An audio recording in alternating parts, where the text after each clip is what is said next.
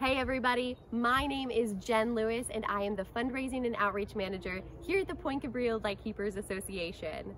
In today's video, we are going to introduce you to the people who came before us and take a peek at the history of the Point Cabrillo Light Station and the Mendocino Coast.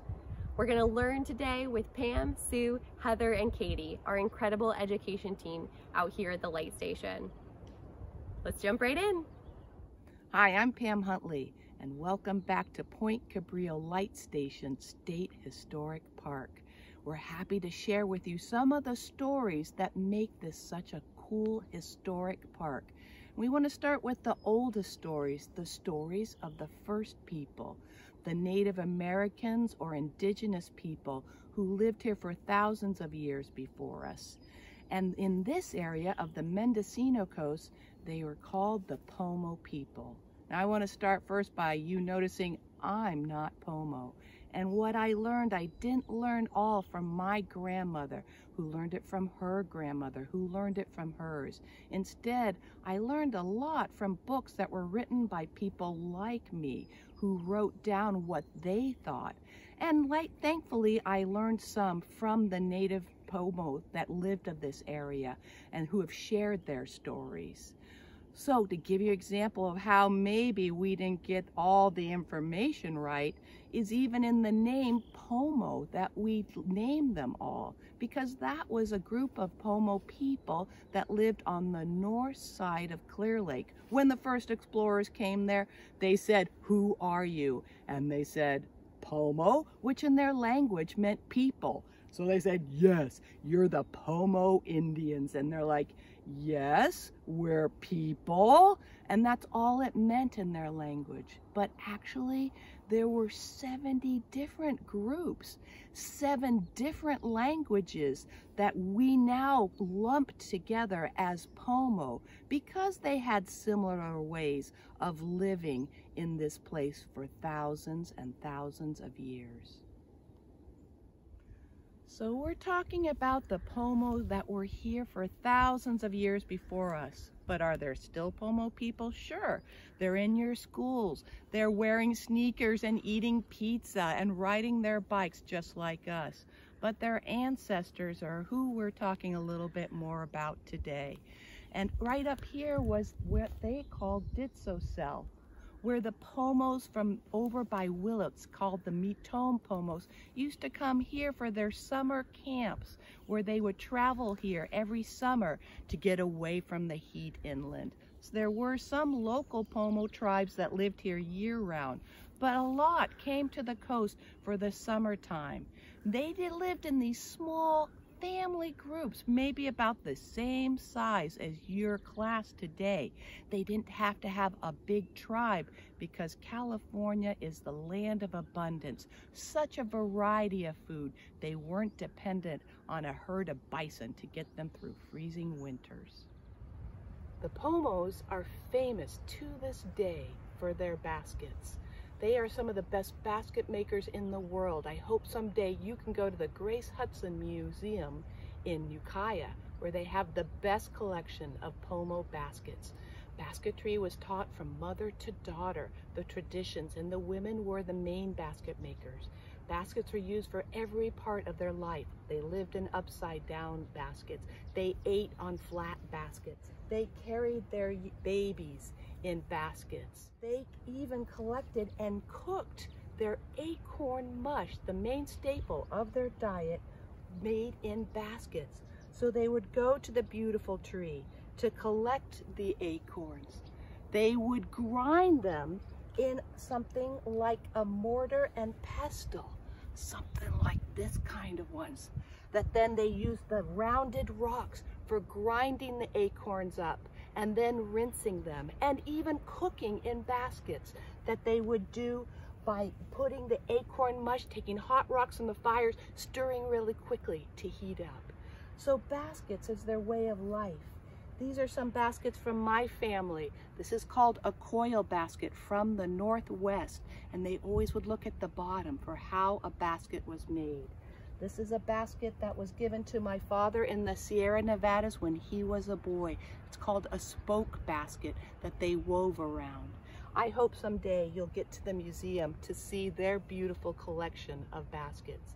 The women were the caretakers of the plant community, over 6,000 different plants that they used. And they said that to this day, they are surrounded by friends and family. So plants were used for food. They were also used for making cordage. And I will put a video after this one if you would like to try and make rope. These make great bracelets and anklets, and I will teach you how to do that in another video. So this is with the iris twine, the beautiful Douglas irises that we have blooming out here, beautiful purples that is used, and I will show you that in another video. So plants was a main part of their diet. Even plants from the ocean, seaweed was a big part of their diet, but every day was the acorn mush. Now, the men were the ones that caretake the animal community. There were over 150 different mammals that were used. They had 50 different kinds of fish, 500 different birds that were used by the Pomo people. All of these things were part of their diet. The land of abundance. Imagine a whole hillside of elk moving. It looked like the whole hill was moving. Salmon so thick it looked like you could walk across on their backs as they went up the river.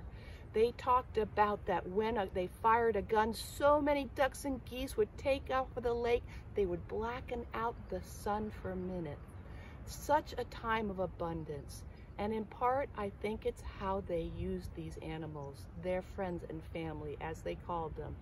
For when they killed a deer, did they just take just the best part of the deer? I know you're shaking your head no, because they used every part of that deer they could. So they used the animals and plants and lived with them for thousands and thousands of years. So trade was a big part of the Pomo's life with the neighboring indigenous tribes on all sides of them. They traded the sea salt from the ocean for the important things that comes from volcanoes, obsidian, to make their arrowheads. So they would trade up and down for bows, for all different things. And they had a form of money. It was clamshell necklaces. And the clamshells had to be from Bodega Bay. And they had to cut and sand each of those round discs. And then they had to put a hole. So this is called a pump drill. And you use it by pumping. Originally there was a different drill, but when the Spanish came and taught them, this was an easier way to make a hole to go through each of those little tiny discs. You know, we've been talking about the Pomos living here for thousands and thousands of years, but that's just numbers. I wanted to show you what that means with our timeline. We made this so that each of these little knots represents 100 years. And so probably us settlers have been on the coast about this long, around 170 years or so. I want to show you how long the Pomos were here before that time. There's 1,000, 2,000, 3,000, 4,000, 5,000, 6,000, 7,000, 8,000, 9,000, 10,000, 11,000. 500 years is how long the Pomo ancestors lived in the same place without running out of anything. It's my wish that we learn some of those lessons, so this will be here for our children and our children's children after that. You know, I have been talking about this timeline and it goes on. As we said, they're still Pomo people, and I have seen this bird dance that they do with a flicker mask over the top of their eyes. And they were so good. He had a little tiny bone flute in his mouth and he flicked his tail feathers. I swear I was watching a bird when they danced. And I've been told I've got to go to the strawberry festival that happens in the spring where the women wear these beautiful abalone headdresses.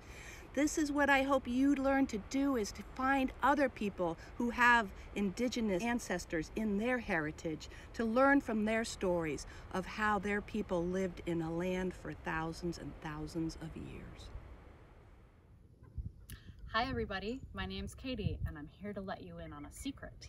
Over 100 years ago, right here on this very spot, there used to be a thriving town, one that's almost forgotten today and that your parents have probably never even heard of. That town was called Pine Grove. It was named after a beautiful grove of bishop and Bolander pines that used to grow here. This picnic basket is just like the ones people used to take in the old days to the famous Sunday picnics at Pine Grove. It's filled with clues about how life was back then.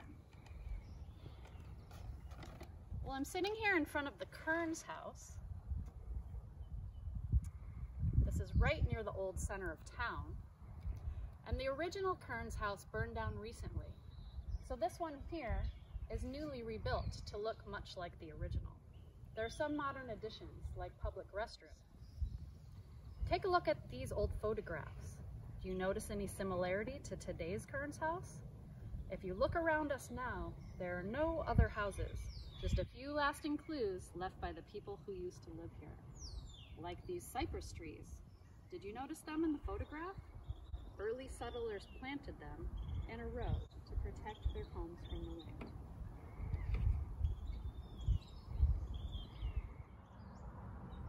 Fortunately, some people wrote their stories down, and much of what we know about Pine Grove today comes from sources like Margaret Brinsing Pritchard. Margaret's daughter, Susan, wrote a book about her mom's stories. You can find this book at the Fort Bragg Library.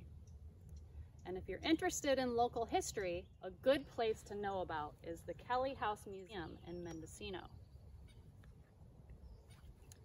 Well, about the Kearns brothers,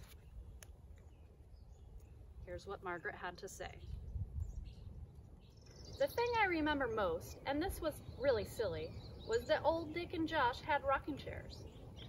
And along on the windowsill, they would pick up these apples from their little orchard. And then they would set them on the windowsill. And when us kids came, they would peel the apples for us. Oh, we just loved them. This is when I was 7 or 8 years old.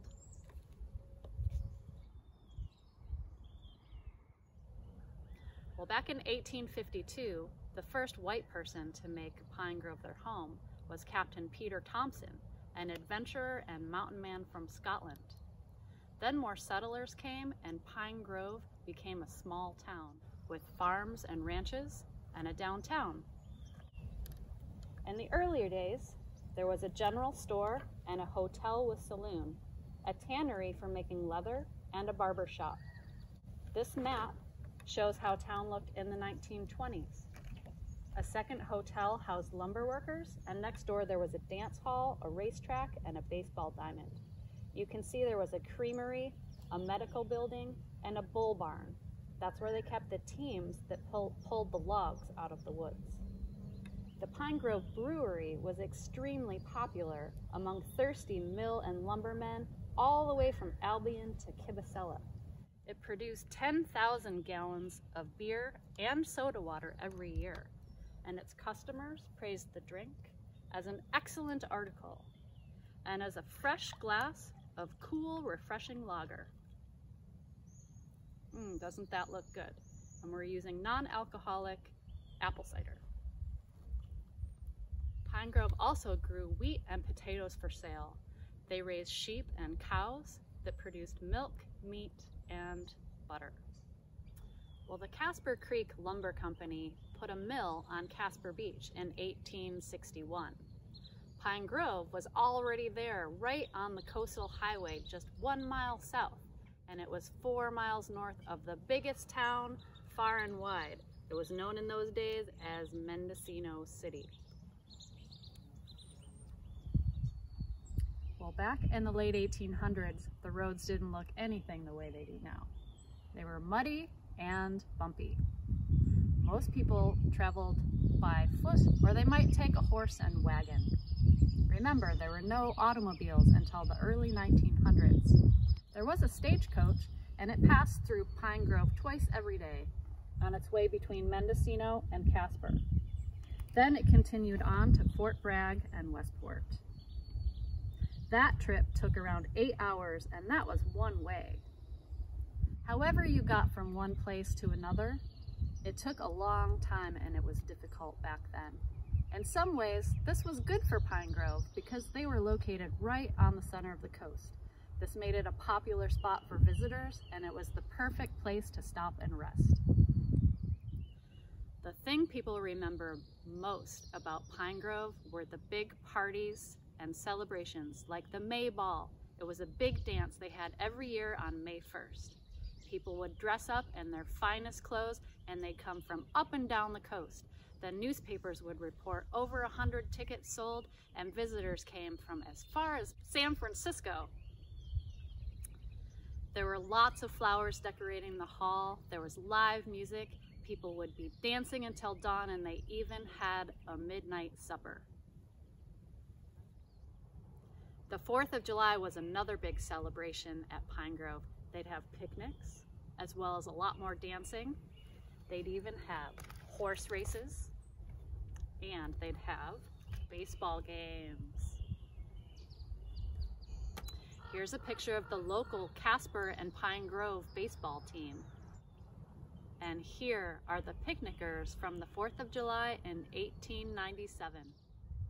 In the early 1900s, the town of Pine Grove began to fade away. Work slowed at the mill, and prohibition meant that alcohol sales were now illegal, so the brewery closed. Road improvements like the new bridge over Russian Gulch made the trip between Fort Bragg and Mendocino so much shorter that hardly anyone stopped in Pine Grove anymore. And then on top of that, they moved Highway 1 further inland, so it didn't go through Pine Grove anymore. With fewer visitors and fewer jobs, the town slowly disappeared. But then there was something new that started in 1909. Perhaps that's why the road here is called Point Cabrillo Drive and not Pine Grove Road. Sue and also Heather will tell you what happened next. Hello, Sue here. And you've been time traveling with Pam, learning about the Pomo who lived here a long time ago. And then you got to meet Katie, who taught you about the people that lived here at Pine Grove. And now I'm here to set the stage for what we're going to learn about next.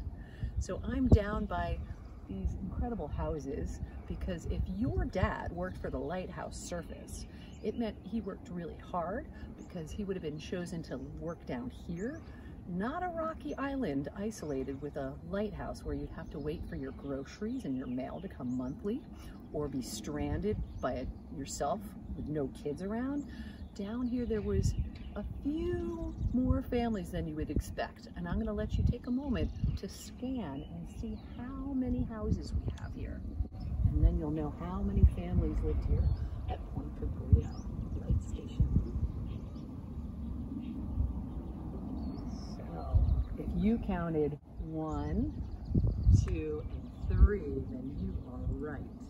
And you might not be able to see, but there's one of the houses is bigger than the others. And that's the one right here. That's the head lightkeeper's house. Had a little bit more rooms and a couple extra bedrooms upstairs. So if your dad worked for the first assistant lightkeeper, he would have been in this house back here behind me. They were all built in 1909, and they were built from old growth redwood and Douglas fir trees, which is probably why they're still here now. Things look a lot different than they did back when the first lightkeepers were here. In this yard here would have been beautiful gardens of gladiolas and roses and dahlias and sweet peas. So we're going to go behind the house and learn some more about how everything was here back then on the North Coast. Here we are behind the house, and this outbuilding here was where the coal was stored. It was called anthracite coal, and it was delivered once a year all the way from Pennsylvania.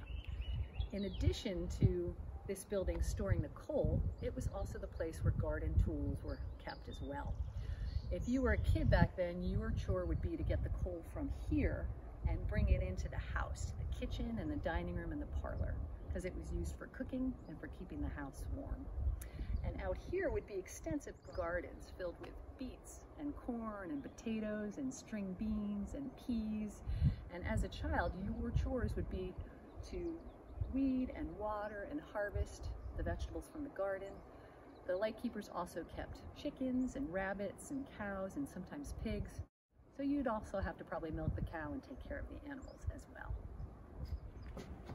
So in a moment, we'll go inside into what would have been your house. But because we're being detectives of history, you're going to need to get your sharp eyes ready, because I'm going to ask you to look for certain things in each room, and I'll need your help to find them. Are you ready to go see? Come on, let's go in. All right, take a moment to look around and guess which room we're starting out in. If you guessed washroom, or what we call laundry room today, then you're right. You would have been responsible for doing your family's laundry. Many steps had to happen in order for that to take place. You'd have to come over here and use the washboard to get the dirt out, rinse it underneath here, wring out the excess water, and then hang up things to dry. Can you imagine how long it took for things to dry on a foggy, wet winter day? Do you think there's a lot of space in here to do your laundry? A lot different than what we do nowadays. So here we are in the kitchen, what would have been your kitchen had your family lived here. And we can take a moment to look at some of the old-timey type of devices and things that they had here, like a flour sifter. And then I wouldn't have known what this was unless I learned about it here, a butter churner. You would pour the milk in there and then turn the handle to turn the milk into butter. Who would have thought about that? And then over here, if your dad or your mom drank coffee, you'd have to hand grind the beans for them to make coffee. And then when you milked the cow, you'd have to fill up that whole big jug right there with milk and carry that in. And then this incredible stove where your mom made the meals and helped feed your family every day.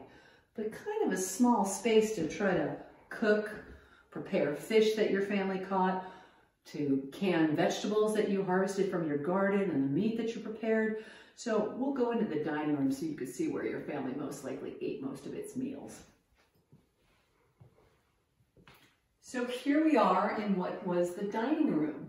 And we don't have the table here and the chairs because this is a museum for people to see what everything looked like back then. But there's a photo over here that shows exactly how the dining room used to look back when your family would eat meals in here. And so down here we have that anthracite coal. And this isn't even full all the way. And I'm here to tell you, it's pretty heavy. And the amazing thing about this coal is that it was a clean burning coal and also quite a clean coal because there's no black stuff on my hands from handling it. So that was a good thing about using this type of coal for all the heating and the cooking that had to be done. At least in addition to carrying it in from the outbuilding, you didn't have to go wash your hands before you did the next chore. And then when your family lived here in the 1930s, electricity had come to Point Cabrillo in 1935, but what do you think families did before that? I'm standing near something that would give you a hint of how they used to have light here. This is a kerosene lantern, and the wick usually comes up in here and would get lit here. And another one of your jobs would have been to clean, they call this outer glass a chimney, and it gets a little dirty with the soot from the candle being lit. So one of your jobs, like your dad's, would have been to clean the glass to make sure that the light of the candle would come through even brighter. But a lot different to eat your meals by a kerosene lantern than electrical light, don't you think? We're so lucky these days. So you're going to need to get your sharp eyes tuned in because we're about to head into the hallway and I want you to see if you can find out where your family's cell phone is. Yes, that's right. They didn't have cell phones back then. Instead, you would have had to use, and your family would have had to use a phone like this, cranking it up like this, talking into this piece over here and using this piece up against your ear. Your mom might have called Wilma, can I have that recipe for the banana bread?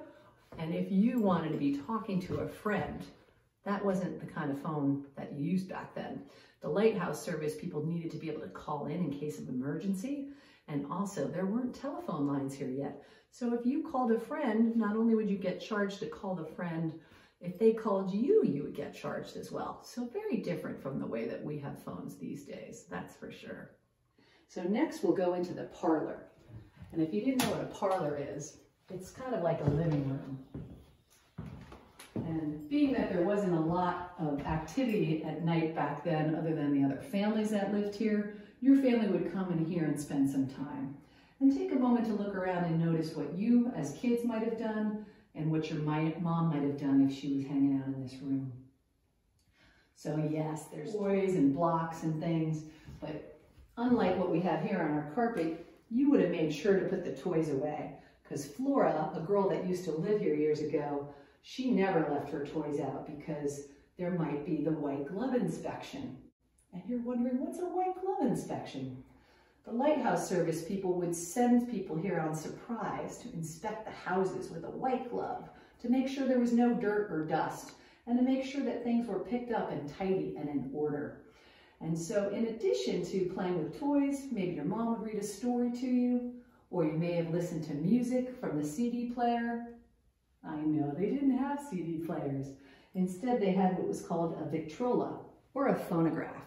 And it played records, which kind of looks like a giant CD for those of you that don't know what records are. And your mom might have done some sewing, or some spinning of wool, or some quilting.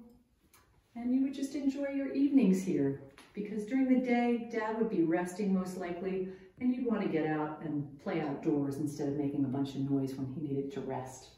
And then in here was your dad's office. See where his laptop is? I know, he didn't have one. He used a typewriter instead. And that's where he would type up reports that he would send to the lighthouse service, or to make requests for different items needed for painting and various jobs around here at the property. And then let's go out here into the hallway again. We'll pass by what would have been the mudroom, front entrance to the house. As a kid, you'd want to make sure to take your boots off before you came into the house, because remember that inspection? That's right. So let's review, historians, what it would have been like to be a kid back then. You would have had chores like gathering the coal from the back building and would have helped weed and water and harvest vegetables from the garden, take care of the animals, milk the cow, help with the laundry, but also have some time outside to play. A lot different from the children of the Pomo and the children that lived during Pine Grove time. And soon you'll learn even more about what your dad and the other lightkeepers did, and more about the lighthouse from Heather. Stay tuned.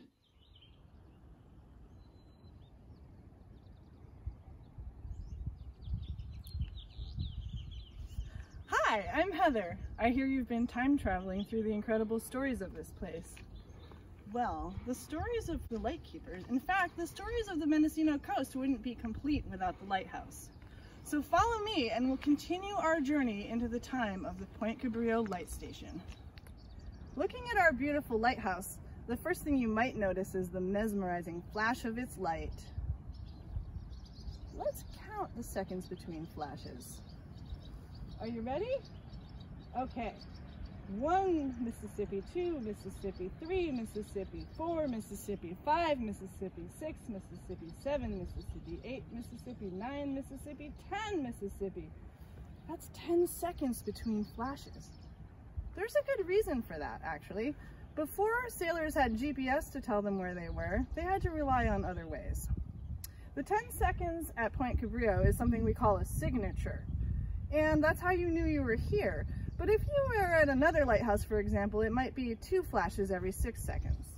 This lens is called a Fresnel lens after the French engineer Augustin Jean Fresnel, who figured out how to use prisms to focus a light source back in the 1800s. Yep, you're looking at a whole bunch of prisms. 150 of them, actually. There are 4 sides, and each side has several prisms arranged around a bullseye shape. They bend the light and shine them toward the horizon. Just this lens alone weighs about 6,000 pounds. That's 3 tons. And it traveled a long way to get here. All the way from England, where it was made, down around Cape Horn at the southernmost tip of South America, and all the way up to California. The lens was originally only lit from dusk till dawn, but what about during the daytime? Maybe you've noticed the colors on the buildings here. Look at those bright red roofs. This is not just a snazzy paint job. This was meant to be seen from a ship. Another signature. We call this one a day mark. Why do you suppose there's a lighthouse here? Well, this is the perfect place for a lighthouse. The land juts out to sea enough that you can see the light both up and down the coast and out to sea. Because there were ships traveling up and down the coast carrying both goods and people, and there were many shipwrecks. In 1908, they finally built the lighthouse, and it was first lit in 1909. This lighthouse was built for ships traveling up and down the coast.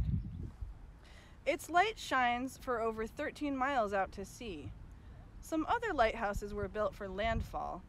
Those were for the ships coming from across the ocean and had even bigger lenses and taller towers, like the one at Point Arena a little bit south of us. That's when you'd want to shout, "Land ho!" as you spotted the coastline for the first time. The flash of the light and the colors of the buildings couldn't always be seen during the foggy times, and it's foggy in Mendocino a lot. So these foghorns would warn ships when there was land nearby. They were so loud they could be heard all the way to Mendocino. Like the flashes of the lights and the unique colors, each foghorn signal was different. The foghorn at Point Cabrillo was housed inside. These are the huge engines and air compressors that used to be where our gift shop and museum is now. As a matter of fact, they call this the fog signal building. Hey kids, do you know what a foghorn sounds like? Let's practice our best foghorn impression. Here's mine. Whoa! Come on everybody, let's go inside.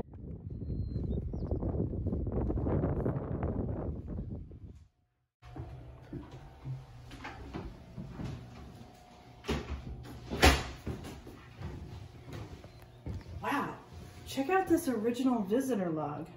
If you were stationed here and you had friends and family visiting, they would have signed this log. And look at this poster of the shipwrecks. 100 years of marine disasters on the Mendocino Coast. It's a good thing that they put a lighthouse here. The day-to-day lives of the lightkeepers were more work than play. If you were on the night shift, your first job is to fill this 5-gallon kerosene can out there at the oil house. Oh gosh, when it's full it weighs 40 pounds. And don't forget your flashlight. So next, these had to be carried all the way up 3 flights of narrow stairs to the lamp room.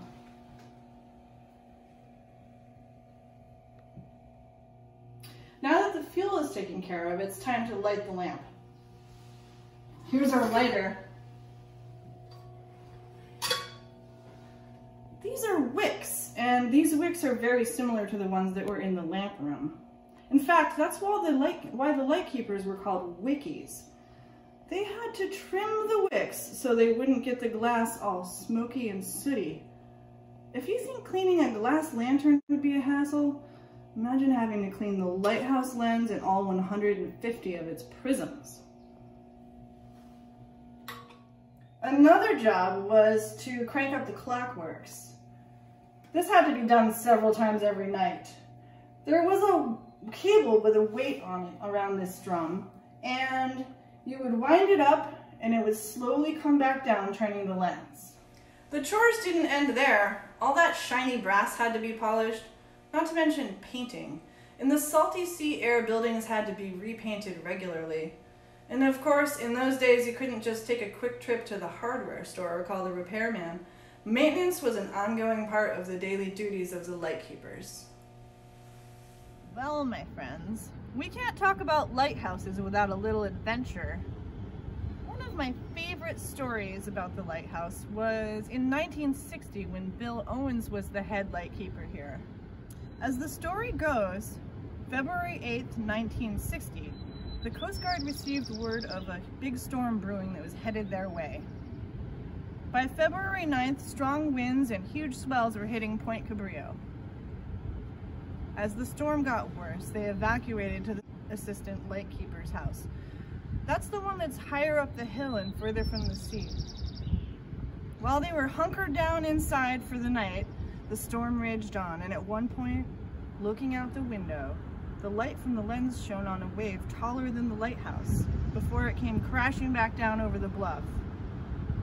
When they emerged the next day, there was significant damage. The bluffs were covered with sand, gravel, and even boulders. The massive waves had crashed through the doors and flooded the inside. The water had lifted the engines and compressors off the floor, and rocks and gravel were everywhere. But throughout it all, the light continued to shine. In 1972, there was an automated light put outside the lamp room, and the beautiful Fresnel lens was turned off. Like so many lighthouses, this could have been the end, but many people love lighthouses. Point Cabrillo was restored thanks to volunteers and skilled craftspeople doing thousands of hours of work. Today, the Point Cabrillo Lighthouse is maintained in all of its glory by the Auxiliary Coast Guard. Their volunteer work keeps the light shining bright for all to see. We're so glad you could join us to hear some of the stories of this place, a place in this area that's had names of Ditso Cell, Pine Grove, Point Cabrillo Light Station, California State Historic Park, and we have so many more stories to share. The story of the Frolic tells the tale of a fast clipper sailing ship, of a famous captain, of the opium trade, and of the California gold rush. It also tells of the discovery of Mendocino gold, our giant redwoods. To the stories of the families that lived here as lightkeepers and Coast Guard, and to the California Coastal Conservancy that did a land swap, preventing this property from being developed into private homes in a neighborhood, and instead made it historic. Not to mention the Auxiliary Coast Guard, who volunteers to keep that precious jewel shining, but of course, California State Parks and Point Cabrillo Lightkeepers Association. And there's the story of the volunteers who put in thousands of hours of work here, and they work in the gift shop and they help lead tours. And our sister organizations, the Marine Protected Area, California Fish and Wildlife, the Native Plant Society, and the Audubon Society, all of whom help maintain and preserve this place. We so hope this makes you want to learn more of your own story, the stories that make you who you are today. I believe that learning the stories from your family and your community will make you a richer person and help us to make wiser decisions in the future. We hope you'll come to visit us here at Point Cabrillo and maybe be part of our story too. Thank you to our wonderful team of educators, Katie, Heather, Pam, and Sue.